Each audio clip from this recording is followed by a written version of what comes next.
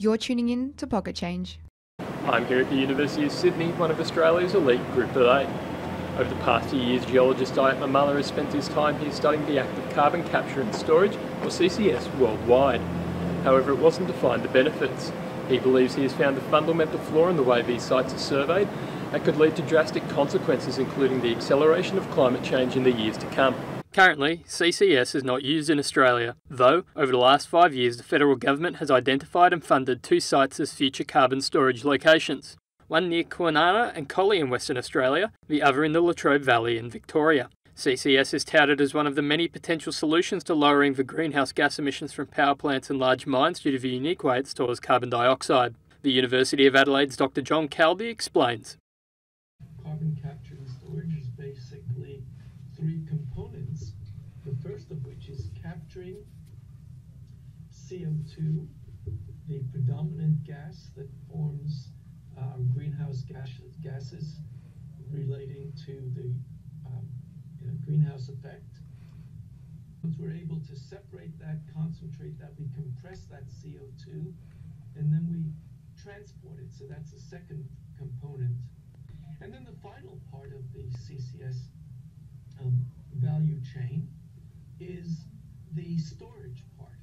Storage effectively means taking that CO2 once it's been transported to the site that has the appropriate geology, injecting it into the subsurface, and by the subsurface I'm meaning at least 1,000 meters, maybe up to 3,000 or 4,000 meters.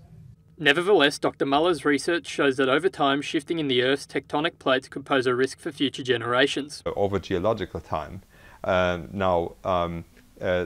Time is an important aspect here. The question is, to what extent do we have to worry about time into the future for carbon storage, which is what we investigated in this project. Dr. Muller believes that the industry needs to look forward more than decades into the future and expand that scope possibly to centuries, so to fully comprehend the impact that these storage facilities could have. He said that as the continental stress fields of Australia, Asia and the Pacific collided over a significant period of time, the shifts could drastically affect CSS sites.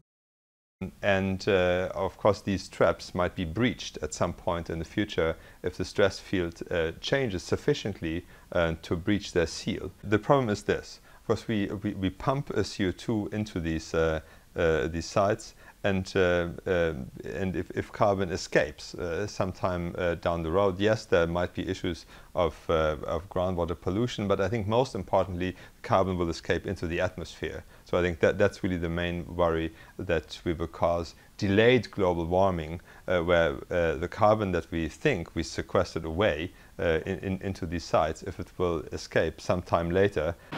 Dr. Muller stressed that this was not something that was likely to happen in our lifetime, but could harshly affect the generations ahead in their efforts to stop climate change. However, Dr. Caldy claimed that this was needed in the short term, as it would help curb the 35 billion tonnes of carbon emissions the world currently emits. He's probably talking over the 1,000-year scale. And let's put it this way, if you're looking at what we might be doing in terms of CO2 emissions, any kind of reduction that we can, even for 1,000 years.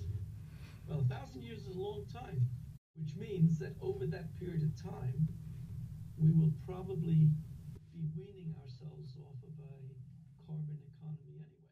The federal government seems to agree with Dr. Caldy. Last week they introduced legislation to allow the Clean Energy Finance Corporation, better known as the Green Bank, to fund carbon capture and storage. Though it is currently unclear whether the forward look championed by Dr. Muller will be taken on by the CCS industry. Let us hear your thoughts below on if we need to change the way we approach CCS, and answer our polling question for this story: should CCS be seen as a feasible and sustainable effort to combat climate change?